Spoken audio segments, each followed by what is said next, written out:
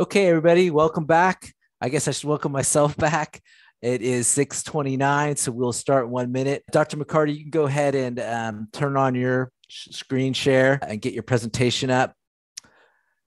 So I want to welcome everybody again, and we have a great talk tonight with Dr. McCarty. She talked to us, I think it was back in February, on pests and diseases in trees. She's a great source of knowledge and information. She's also a tree climber herself. She likes to get up in the canopy. She gets her students up in the canopy. So she keeps herself pretty busy.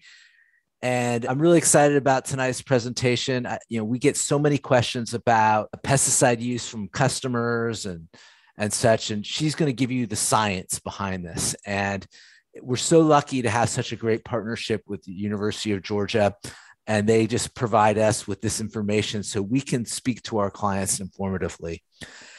So with that, Dr. McCarty, thank you so much for being here tonight, and it's all yours. I will go ahead and keep looking at questions if there's in the Q&A. If there are any, do you want me to wait till the end or go ahead? Let's wait to the end so then we can have time for a good discussion of everything. Excellent. Okay, well, go ahead. It's all yours. All right. Thank you so much for the introduction, and thank you for being here tonight. I will say I'm a baby tree climber. Being faculty doesn't always give me the time I want to get up in the canopy, but when I can, it's awfully nice. So this talk is on pesticide policy, uses, and risk. I started giving this talk because I realized that I and others realized that there's a big disconnect between what is true of pesticide policy and risk and what the general public thinks and believes to be true. And as arborist and as providing services for the public, a lot of times you're having to speak to that with your clients.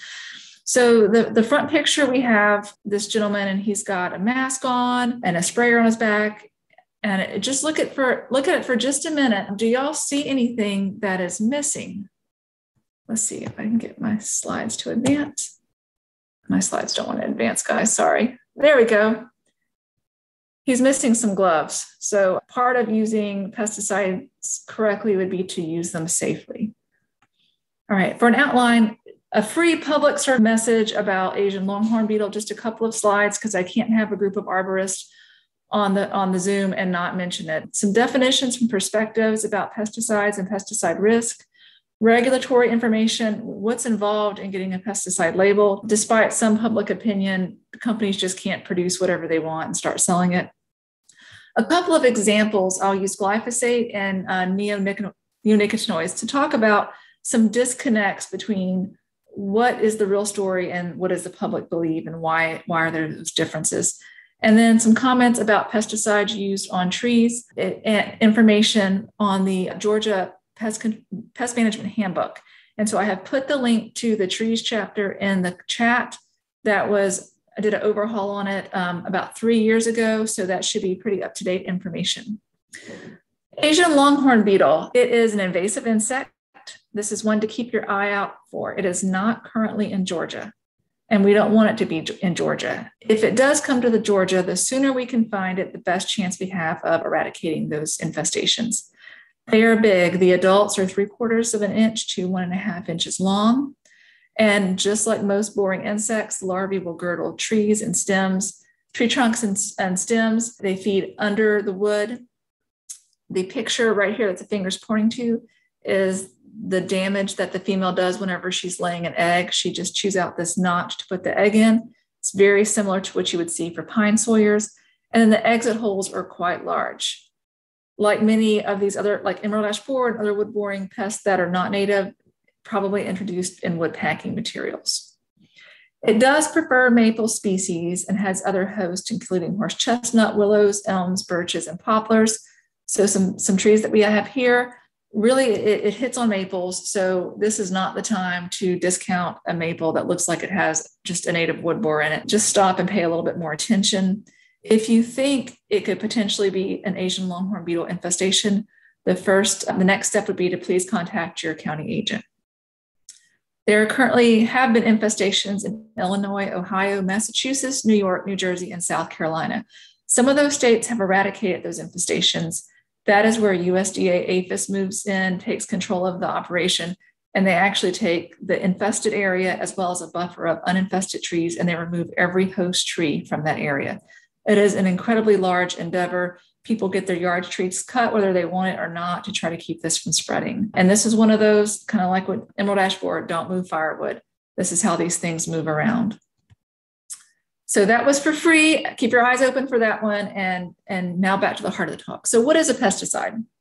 A pesticide is a chemical that is used to kill an undesirable organism. So that's a really broad topic. Pesticides could be fungicides, rodenticides, herbicides, and I'll focus on insecticides for this talk because I'm an entomologist. The US EPA is over registration of insecticides. And so ingredients on an insecticide are broken into active ingredients and inert ingredients. Active ingredients, that's the killing agent of the pesticide. It prevents, destroys, repels, or mitigates a pest. So that is what's actually doing the killing. And the active ingredient can also act as a pent regulator, defoliant, desiccant, and nitrogen stabilizer. So a lot of things go under that umbrella. And the inert ingredients are all of the other ingredients like solvents, surfactants, defoaming agents. So a lot of times the inert ingredients are not listed on the label. Well, they're not. And that's because that's proprietary information. The company that gets the permit and gets the license for that pesticide, they have kind of made their special recipe in the inert ingredients, and they don't want to put that on the label and give it away for free. However, the EPA does know the content of all of the pesticide ingredients. And so that is sometimes a myth that I hear, that the EPA doesn't know all of the ingredients in the pesticide, and that's just not correct. An insecticide is specifically a chemical substance that's used to kill insects. And so I mentioned that, and that's a lot of what I'll talk about, although I will be discussing glyphosate and the cancer scare, because that is one that I know that y'all are most likely hearing about from your clients. And so let's do a couple of definitions. A hazard is something that has the capacity to do harm. And there are many different hazards in our life every day that we don't think about. The second we get on a road with a car, that's hazardous. I'm about to put a teenager in a car by herself driving. That's a hazard, and it's a scary one, but one we typically don't think about very much. All right, so hazard, something being a hazard just means that the capacity to do harm is there. Now let's take a step further and talk about risk. Risk is the hazard times the exposure level. And you may have heard an expression called the dose makes the poison. That means how much of something you get really determines how risky it is for you. So when EPA assesses a pesticide, they look at the risk, not just the hazard. However, there are other organizations and regulatory entities in other countries that only look at hazards. So it's important whenever you look at things perhaps coming out of Europe, like Europe bans this, but the US doesn't, just be aware that they may be using a hazard-based assessment, whereas the EPA uses a risk-based assessment. And the goal of pesticide labels and safely using pesticide is to minimize the risk. There is never a time where any action we take could have zero risk. If I mop the floor, there's a chance that I could slip on it and fall. So there is some risk in many things, and we want to act to minimize that risk. So let's talk through a couple of risk scenarios. The hazard is Clorox. It's a chemical that is under my sink. We use it all the time. We clean with it. And what if I got an exposure of 2 cups of bleach? That is a really high risk. If I drank 2 cups of bleach, it would not go well for me. It's that hazard and the exposure combined. What if I had just a microliter of it? That's pretty low risk. The chances of that causing problem if I ingested a microliter is incredibly low. Let's change my exposure route and put that microliter in my eye. Now the risk has gone up a little bit more because the exposure route is different. How about water? We have to have water to survive. And if I drank a gallon of water a day, that risk would be really low. But what if I drank 10 gallons of water? That's not going to end well for me either. The hazard hasn't changed, but the exposure has. So that's just some hazard versus risk to think through. And so as I talk through these items, as you think about these things with your clients, there are some very simple things that we can do to minimize our risk, minimize our exposure. And PPE, mixing pesticides correctly, applying at the right time, those are all things that are on the pesticide label, and they are put there to minimize the risk of having a problem. So when a pesticide gets registered with the EPA will develop a risk assessment that's going to evaluate the potential of that compound to harm humans, wildlife, plants, and surface and groundwater. So it's not just, does this pesticide kill this pest on a crop, but what are all the other potential non-target impacts? And a non-target impact is an impact on anything that is not the intended target of the pesticide. And so I talk about this stuff a lot because my research involves both pesticide use and pesticide risk. So I spend a lot of time between that rock and hard place. For harm to humans, the EPA considers short-term toxicity. So that's something that would be a problem within 24 hours of exposure, and then long-term effects. And for pesticide applicators, this is particularly important because these would be the effects of using a product over many decades. So those things are taken into account in EPA risk assessments. And then the EPA will evaluate and approve the language that appears on each pesticide label. So that's not something that the pesticide company puts out in isolation without EPA input. When a company puts in an application, they put in what's in the product, potential risk on residues on food, as well as wildlife and other environmental effects, proof of manufacturing process being reliable, directions for use, and then the EPA will put a notice of receipt in the Federal Register. And what that does is that makes it public knowledge at that point. And then the EPA will dig further into risk management and making those regulatory decisions.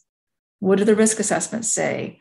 Are there other alternative registered pesticides that would fit that need? How can we mitigate risk? How can we reduce that risk? Should the product or its labeling be modified? And on and on. And all these are put here just so that you understand and can convey that a lot of work and a lot of information goes to getting a pesticide available for registered use as well as public use. So how toxic are pesticides? Is any pesticide just the same in toxicity? Not at all. There is a system that the EPA has developed to evaluate toxicity. But again, the general public is largely unaware of this. What they see on social media, what they hear on the news is stuff like this. I'm wearing a mask right now, but I bet these will make a great healthy salad later. What this picture is, the intent of this is to scare people. That's all this is. This is a fear tactic. What this does not take into account is on the pesticide label is a reentry time. So once this pesticide is applied, no one can go into that field without the proper PPE for a set amount of time. And that amount of time is based on the breakdown of the pesticide. There's also something called a post-harvest interval. And that is the time between pesticide application and when that product can be harvested. And that is based on residues of the pesticide in foods and being sure that products don't get to market with unsafe levels of pesticide. But the public largely doesn't know that, and they see these memes and they're scared. And being concerned about what pesticide is in the environment and in their food is not a bad thing. Built-in pesticides can't be washed off. It's in the food. And we have a child eating corn. The corn, the truth is that this corn have been treated with BT. It's a insecticide that's in the corn, yes, it's a GMO, and it is one that targets Lepidopteran and pest. It does not target any kind of pathway that we have in our systems, and it will cause no harm to this child. But a scared mom could read this and be scared that something that she feeds her kid would hurt them. We've got Roundup, it's a killing machine, and I can't see the top, but I believe this meme has crows on it and a pile of human bones, which is very, very dramatic. This is another one on glyphosate. How long, I can't read all of this, so you'll have to excuse me, but it talks about glyphosate in water, and so how long can it stay viable in amniotic fluid, and starts to make connections that shouldn't be made. And this is moms across America. They have some really nice memes that are entertaining. And there's one on one of the gentlemen who was involved in the Roundup lawsuit. And let me just say, we'll talk about Roundup, we'll talk about cancer. I have nothing but sympathy for cancer patients, but we do have a lot of misinformation about this particular compound. This is the New Childhood in America, and it lists all these things that are problematic in America. And, are you concerned? Find out more about GMOs and toxic chemicals. My favorite toxic herbicide, a mix of glyphosate and Agent Orange. And then the Natural Pest Control Manual, because we should be able to kill pests without anything that's toxic. And understand that if something is not toxic, it doesn't have the ability to kill. That's what toxicity is. It's the ability to kill something. And any kind of a pesticide has the ability to kill something. That's why it's used as a pesticide. So the word toxic really gets misused quite often. So let's go back just very briefly. There's a lot in this table, and I just want to get the concept across, is that every pesticide has a signal word. And when you look at that label, it's that first thing on there. It'll say warning and things like that. That pesticide is associated with a risk category that is based on different categories of effects that a pesticide could have. So category 4 is very low, and it takes notice that as we move from the right to the left, these numbers get smaller. So it means that less of that compound is needed to cause a problem. So there's low, that's category 3. That's where you would see caution on the label. Category 2 is a moderate risk, and there's warning on the label. And then high is danger. That's the most toxic category of pesticides. It is in category 1. And as pesticides move up this scale, there's increased PPE that would be needed, increased post-harvest interval, increased reentry times, more restrictions on what these pesticides can be used on. So this is a big one too. I'm going to talk through this because some of it's hard to read, but there's category 4. An example is spinosad. And here are some everyday products that we use in our life, or products that are in the environment that we're putting things in context between the pesticide, the category 4. Other things that have the same toxicity as category 4 is citric acid, sucrose, water, ethanol, and glyphosate, the one that we're so scared of. That's all has similar toxicities as category 4. Category 3, that's caution. So we're going up a step in toxicity or severity. There are numerous different pesticides here. I've underlined the ones that show up in the tree section of the Georgia Pest Management Handbook. So imamectin benzoate, if you're doing trunk injections, you're likely using these. Bifenthrin BT, pyrethrins, carbaryl, mineral oil, neem oil, imidacloprid, and kaolin clay. Other compounds that are in that same risk belt would be baking soda, table salt, aspirin, hydrogen peroxide, and a compound found in chocolate. Category 2, malathion, ivermectin, rotenone, it's an insecticide and can also be used for other pesticide needs. And it's also one that has been approved for organic production. Copper sulfate is a fungicide, and caffeine, which is something that probably most of us use every day. And lastly, category 1. This is the extremely toxic one. Notice that none of these are underlined. None of these are used on trees. Aldicarb, nalid. Nalid is used for mosquito control sometimes. And then we have DDT, nicotine, cyanide, vitamin D, which a lot of us take every day, aflatoxin, and botulinum, which sometimes we inject in our face. So these things all look scary, but again, it's the dose makes the poison. It is that risk, the toxicity of something times the exposure. Let's talk about glyphosate and cancer. And so it is most popularly known as Roundup. And there's lots of scary memes out here with people's skin coming off their face and tractors with skulls on it and crows flying around. That comes up quite often in these. So what is glyphosate? It is a broad spectrum herbicide. Again, first marketed under the trade name of Roundup. It was registered in 1974. It is the most widely used herbicide. It stops a protein production enzyme pathway in plants. We don't have this pathway that glyphosate disrupts. It doesn't vaporize very easily. It's not soil active. So, some herbicides are soil active. If you apply it, then things are going to be dying on that soil for a while. That is not the case with glyphosate. And like many other pesticides, when it is in the soil, it's degraded by bacteria.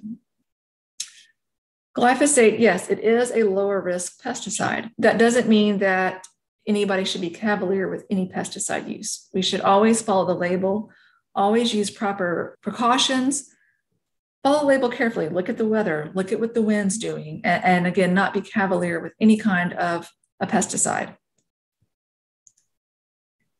Glyphosate doesn't penetrate the skin well, and the skin penetration actually peaks 8 hours after exposure. So if PP is worn, then we don't have that skin exposure. We should always be washing our hands and any, arms and everything after pesticide use, handling those clothing the right way, washing them the right way. So a lot of those things that we should be doing as good practices really minimizes the risk. If it is ingested, it leaves animals by bodily waste like most pesticides would do.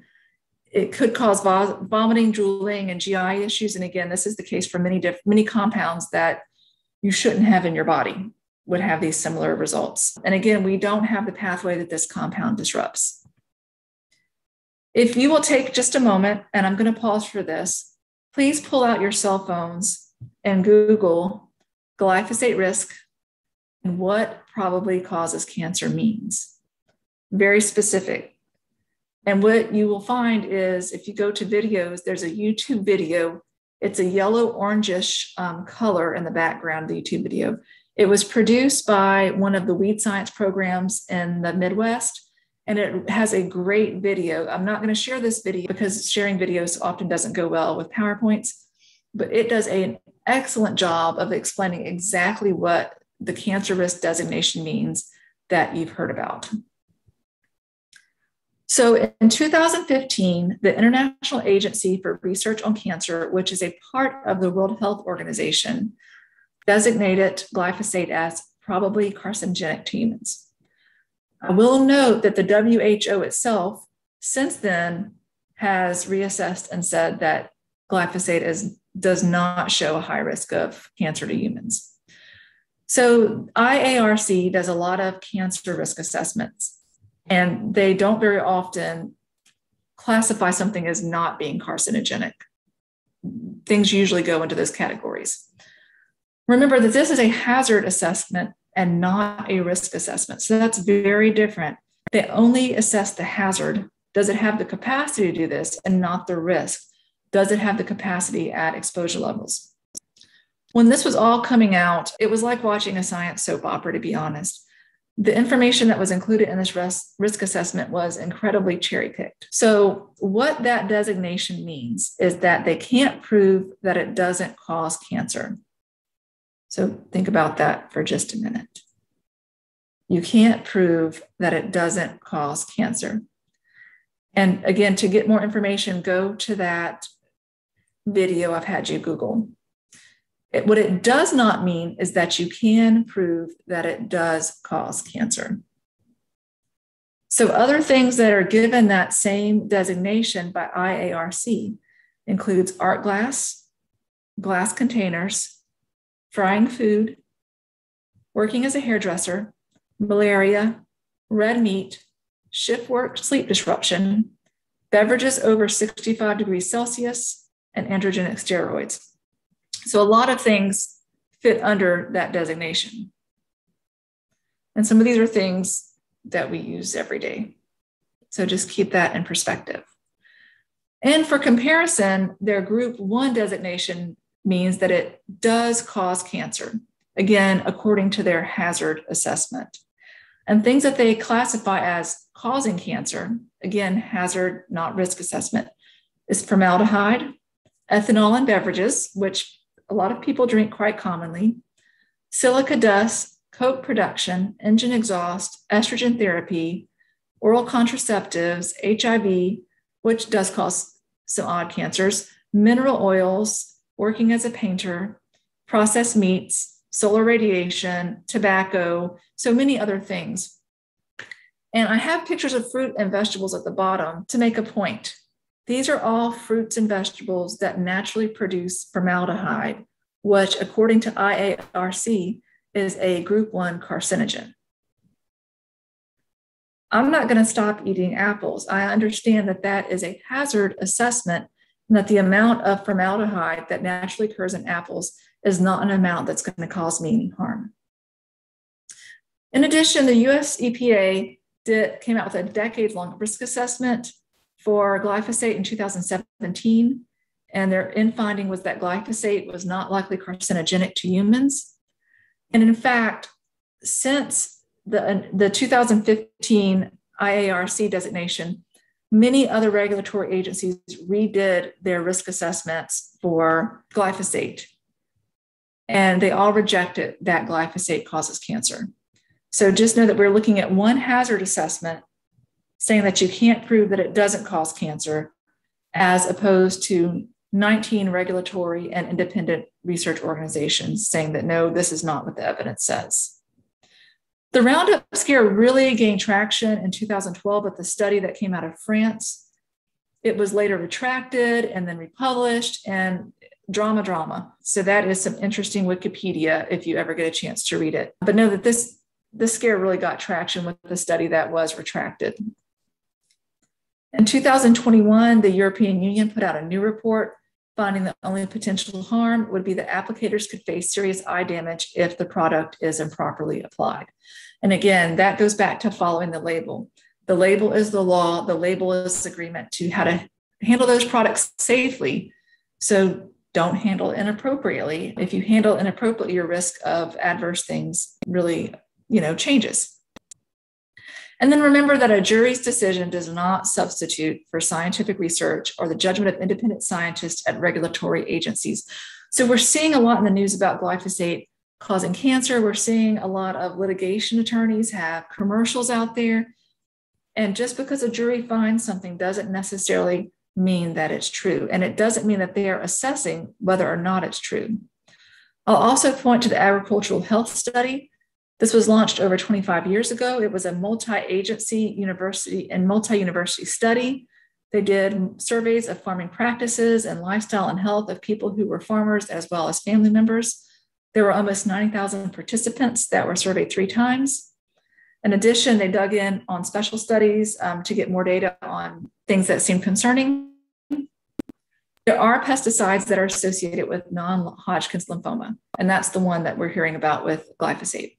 They include DDT, lindane, permethrin, diazinon, and understand that associated does not equal cause. That's a slight correlation. A lot of times some of these are slight. Glyphosate was not associated with risk. There's a couple of times where a slight correlation came up that was not statistically significant. So according to the American Cancer Society, the cause of most lymphomas is not known. And it's complicated because it's actually a diverse group of cancers, but the American Cancer Society does list changes in genes, age, gender, ethnicity, and that whole list there as potential risk factors. Again, remember that a jury's decision is not the same as the consensus of scientific evidence. So let's talk about the cancer lawsuits just a little bit. And this is a state of flux. It's ever changing. I did some reading last week just to bring this presentation up to date because it's been about a year since I've given it. Cancer is sad. And regardless of what kind of cancer or the cause or any of this, patients need sympathy. So I've got a close family member who is living with cancer. So though I talk about the cancer lawsuits and the risk, understand that that is not done from a place of lack of sympathy for cancer patients. And I'm sure that if you have this, you want to know why. And sometimes we don't always know those answers. At this point, there are thousands of litigants in the US claiming that glyphosate damaged their health. There's a couple of trials have happened, and the IARC study has been used and presented to the jury, which again is based on hazard and not risk. And one of the patients said, you were getting it in your face every day. It was kind of unavoidable. And if you'd applied a pesticide and you've read a label, you know that that comment is not consistent with labeled use. And quoting one of the litigation attorneys, What we have to prove is not, yes, absolutely it causes cancer. That doesn't have to be proven to the jury. If the juries could conclude, I'm not so sure, but I think so, he said, we've met our burden. So understand that what a litigation attorney gets a jury to decide is very different than the consensus of scientific information. But it's hard for the public when they see a lot of news articles and only part of the story is being told, and they're seeing that part of the WHO said that it is listed as a 2A carcinogen, and the public doesn't really understand what that means. So that is the glyphosate cancer risk, and I'll be glad to talk through more questions if you have them. But I also want to move to neonicotinoids in bees, because I realize that neonics are used on many different tree species. That may be a product that you're using, imidacloprid or dinotefuran. I've done research on imidacloprid for almost 10 years. And I do both efficacy research and non-target research. So we can dig into that in questions later on. Okay, today Europe banned bee-killing neonicotinoid pesticides.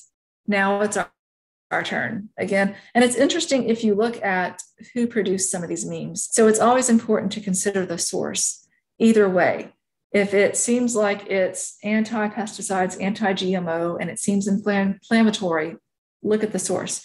If it seems really pro-pesticides, pro-GMO, and the information seems to be dismissive of risk and glossing over things, also always consider the source. And I recommend, when you're looking for good information, go to sources that end in .edu and .gov. Use reputable sources when looking for this information. So neonicotinoids are a newer class of insecticides.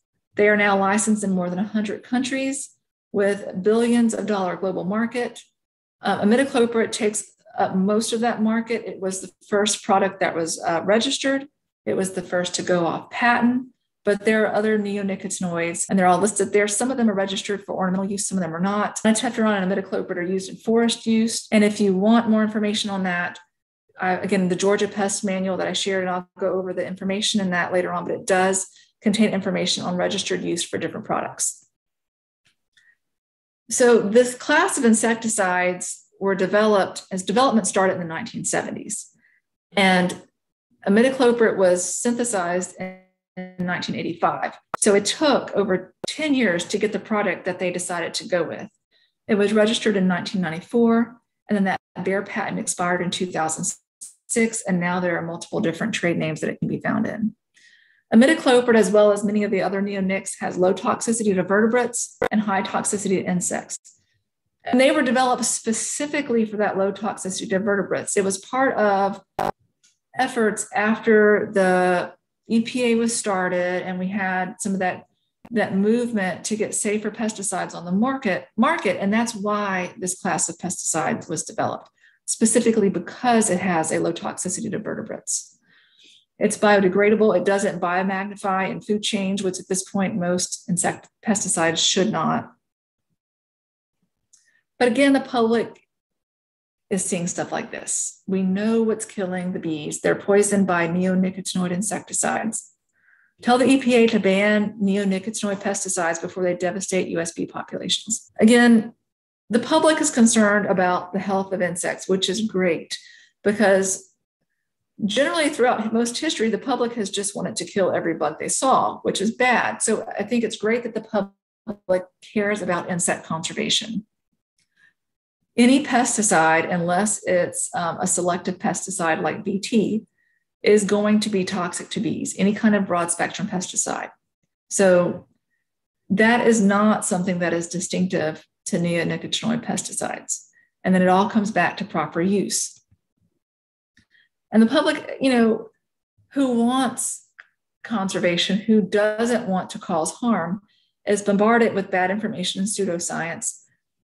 They want the right decisions to be made, and they're also being scared by information that's not always accurate. Well, a lot of this concern for bees came from colony collapse disorder, which was first reported in 2006. Colony collapse disorder is an issue with honeybees. So a lot of what I'll be talking about is honeybees. Please understand that honeybees are an agricultural commodity. There are an insect livestock that are managed by people and do sometimes escape into the wild. They are not native. They are not a good indicator of ecosystem health. So when we talk about conservation, we need to make sure that the focus is on native bees and not honeybees. Not to knock on honeybees, there's a lot of good things about them, but they're not the best indicator of ecosystem health that we should be looking at. Colony collapse really was running 2006 to 2008. It was a major issue, and there have been some incidents since then, but not to that degree. It's a very distinct phenomenon with the disappearance of adult bees, no dead bodies, evidence of recent brood rearing, and the queen is left behind. So a lot of times a pesticide kills, what we expect to see is a lot of dead bodies around. This is something entirely different.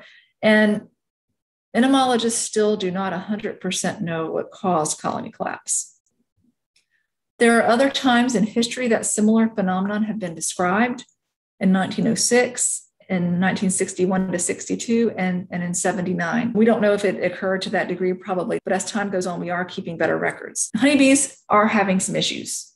Yes, winter hive survival is lower than it should be. So there's a lot more winter hive mortality issues. And the things that are responsible for bee declines, tracheal mite was introduced in the US in 1984. That's an invasive species, and there's a picture of it on the bottom right-hand corner. And what they do is they clog up the breathing tubes for bees. Varroa mite, which is probably the biggest issue, came to the US in 1987, and it also does transmit diseases. There's also issues of poor nutrition, lack of genetic diversity, migratory beekeeping, different pathogens, and pesticides. Pesticides, it's a puzzle and there's lots of different pieces to it, and pesticides are one of the puzzles. And if they're not used correctly, absolutely, we can have some issues. And it may be that the EPA does change some labels, and some of that is with reason. And I'll show one of those label changes later on. That's a pretty reasonable safety measure. But lots of different things are affecting bees. A lot of these are specific to honeybees, like the migratory beekeeping, but a lot of the pathogens and parasites that affect honeybees can also affect native bees. Again, lots of information out there. The EPA plans to wait until 2018 before reviewing the registration of neonicotinoids, but America's bees cannot wait 3 more years. Different pesticides are on registration review. The herbicides went through first. This was a change that happened in 2006 that all pesticides have to undergo registration review every 15 years. The herbicides were the first ones to go through, and they're still in that process. And then the insecticides are on a different phase. They're kind of trailing, but that registration review is in process and it takes years. So lots of different information on there. And the perspective is not always accurate. Sometimes there is some truth. Are neonicotinoids a bee-killing pesticide? Well, yes, but they're a pesticide. So that capacity is always there. There have been some policy changes for neonics. In 2013, the European Union did ban some pesticide use of neonics for 2 years, then reassessed and made some more decisions, and then chose to ban all neonic use. I will mention that there was a giant study that came out of this ban to assess effects. There were lots of different comparisons in bee communities. And what happened was, in this giant study, 94% of the statistical comparisons showed no effect. 3% showed a positive effect. 3% showed a negative effect. But the paper that came out from it and the emphasis in the media was only on that 3% that showed a negative effect. So it's a complicated topic, and my covering it in this presentation only scratches the surface. This is one that you may have heard about in Wilsonville, Oregon, and this really sparked concern in the US. I was working on non-target impacts of imidacloprid during this time. And in Wilsonville, Oregon, 50,000 bumblebees were killed from an off-label application of dinotefuran. A tree was sprayed while it was bloom by a commercial applicator who did not follow the label. That person lost their license. The company lost their license. It was an illegal application. But again, that information really was not imparted to the public. As a result, the city of Eugene banned neonic use. The Oregon Department of Agriculture banned neonic use on linden trees. And that is a ban that has increased. And I'll show that label in just a minute. And that's a reasonable one. Over 50% of the EPA complaints for bee kills were on linden trees. It looks like that translocates really well to floral tissues. Now, you shouldn't be putting it on them in bloom anyway, but if they're using systemic treatments, then it would go to floral tissues. And that's a reasonable adjustment. That's not without reason. There's now pollinator safety labeling on product labels. So you may not have seen this 10 years ago, but now when you look at a neonic label, you will see this information on there. And again, the product label restrictions for applying it to Tilia species, which is not an unreasonable change. That it's not painting with a really broad brush. So a change that wouldn't be acceptable would be to ban all of the use, but maybe ban it in areas where the risk is higher. In addition, the Fish and Wildlife Service in 2016 said that they were going to phase out neonic use on wildlife refuges, which if you're trying to do conservation for things like emerald ash borer or hemlock woolly adelgid, it means that now those conservation areas can't be protected. So let's look at some bee data just to talk through this a little bit more. So this is the number of beehives. This is 1961. This is Food and Agriculture Organization data.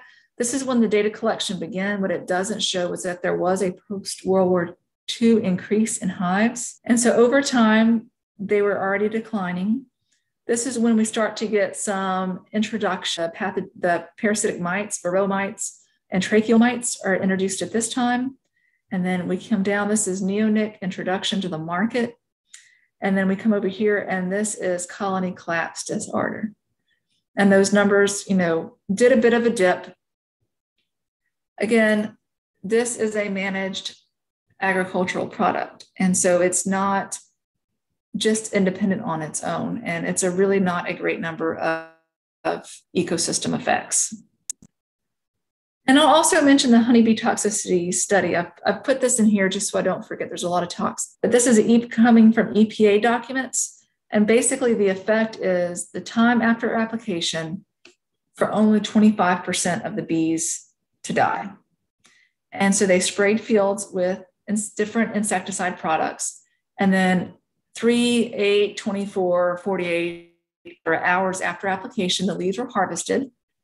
They brought in and exposed the bees to that foliage. So think a petri dish with a leaf on it and some bees on the leaf. And they evaluated the time till only 25% of the bees died. And the purpose of this was to determine how long this insecticide residues remain toxic to bees. And that's a great question. So let's start. This is the hour until bee mortality was only 25%. And these are many different pesticides or insecticides. So lots of different ones were assessed. And over here is a neonic, it's clothianidin, and it is the top one. And it does have a lot of residual toxicity, absolutely. Here are 3 other insecticides that are neonics. So dinotetraon, which is used in trees, imidacloprid is also used on trees, and thiacloprid. Chlorantraniliprole is one. This is one that I'm researching that's supposed to have a better profile for bees, but lots of other products in here, imimectin benzoate, carbaryl, permethrin, so lots of different products. So just because something's a neonic does not mean that it is the most toxic product possible for bees. And then I've broken this down and I just rearranged it just to break it into the different insecticide classes.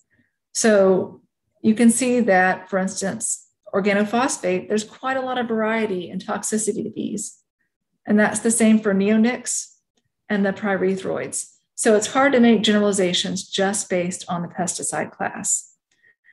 And I've also in here, these are some of the pesticides that are mentioned in the Georgia Pest Management Handbook, and notice that they are on the lower side of things. And lastly, pesticides in trees. Just a little bit of information. I'm not going into application techniques. We can talk about that if you're interested and have questions. Those are great for the discussion time. I did want to highlight information. So this is the Georgia Pest Control Manual. Again, the link has been posted in the chat. And the document will also be posted on GAA website. This document contains two different tables. First table will have the insect. So if you want to know what to use on emerald ash borer or foliage feeding beetles or bagworms, first table, here's the pest, the management recommendation, and this is a list of all the pesticides that are registered for this use, and then specific remarks and precautions. So just some additional information. And then the second table, and this was the new one that we added when we updated this, lists the insecticide, if it's restricted use, the mode of action, the labeled uses. So is this something only you can use on ornamentals? Can it be used in nursery settings and plantations and forest? And I like sometimes it may say forest and plantations, and they're listed different ways. Reentry time. So how long between when you apply that pesticide and when you can go back in that area? And then as a good practitioner for your clients, if you apply something and it has a 12-hour reentry time, please convey that information to your client. They don't need to go around it either. Their kids don't need to be rubbing their faces all over the tree where you just applied carbaryl. So please, again, convey that information. The maximum application rate, instructions on mixing it. These are in 10-gallon mixtures, so you may not be using mixtures that are that large. This is largely for forestry practices, but again, a lot of these can be used on the ornamentals. And then lastly, the pests that are listed on that label. So what can you use bifenthrin? It's all there for you. There are lots of different insecticides that are listed in that manual. They all can't be used on everything. There's lots of different modes of actions, labeled uses, restrictions, application methods, and reentry time. None of these products are without risk. Note that even neem oil, organic pesticides like that, mineral oil, kaolin clay are insecticides. And they're class 3 insecticides. And they're going to have the same safety precautions as other insecticides in that class. None of these are without risk. None are good and bad. A tool is only as good as they are properly used. So I know this group has had chainsaw training, and those are great tools, and they can be used incredibly safely, or they can be used incredibly dangerously. And it's all about using best practices. I have a great and disgusting picture of one of my cousins whose calf was split open with a chainsaw because he was doing something really stupid. So it's a chainsaw, you use them every day, but hopefully nobody has their calf split open because it's a tool and it's being used properly. So anytime we talk about pesticides and their use and risk, I like to share this quote: for every complex problem, there is an answer that is clear, simple, and wrong. And so any kind of information that has to do with this environmental risk and pesticides, if something is a little bit too pat of an answer, like, oh, it's fine, don't worry about it, or let's run around with our hair on fire, those are really clear and simple answers. And we like to have clear, simple answers. We want to know something is good or something is bad. But this is a complex issue, and it means that it's a conversation. So the label is the law, and the label is a safety fence. And so here's a pretty home with the little white picket fence, and it's something that I would never think of as a safety fence. You may never think of this as a safety fence, but put a 2-year-old child in that yard, and does the use of that fence change? And it does. Sometimes we don't think about safety fences very much. You know, we've got a safety fence around a pool. That's pretty apparent. It's more apparent than the picket fence. Sometimes the use of a safety fence is very obvious. And a month ago, I was chasing a 4-year-old around an alligator farm, and the railings had a much deeper meaning to me than they typically do anytime I'm walking with the railing. So it's very obvious why there's a safety fence. But operating without that safety fence is a bad idea. So follow the pesticide label, convey information to your clients, and you are welcome to contact me if you have questions about these things. And so with that, I will stop sharing and see if the group has any questions. Thank you, Elizabeth. That was fantastic. So much great information. That chart is unbelievable. I love that chart. I will be posting that up at on the website tomorrow. The EPA chart or the pesticide chart? The one, both of the one last two with the pesticide and the use and the recommendation. Yes. Yeah. And so if you have a question, we have a few minutes here. Please go ahead and post it in Q&A or in the chat, either one. I'll look in both. I don't see anything coming up right now. I will state, I have a question. All right. I'll answer yours and then I'll start reading questions off. Oh, you see them? Yeah, I see one. So let me start with. Go for that first. Two questions. Do neonics dissipate fully in terms of potential longer-term harm to bees and pollinators?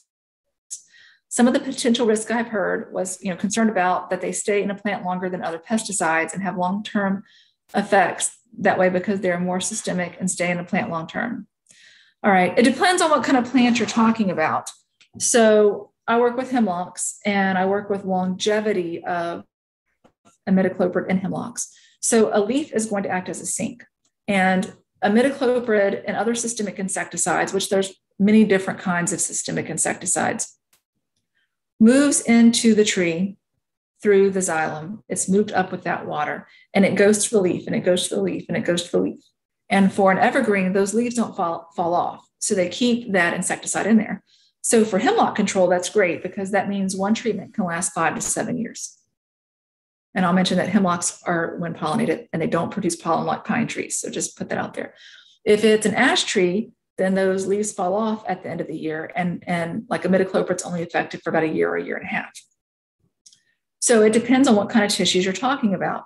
I'm doing research in North Georgia on floral tissues. I'm looking at the flowers that are within 6 feet of where I poured imidacloprid on the soil around the base of a tree. And then I go down slope, which is the area of highest risk. I apply the pesticide 3 weeks before bloom time. So that's when lots of resources are going to these tiny little herbaceous plants and going into those flowers.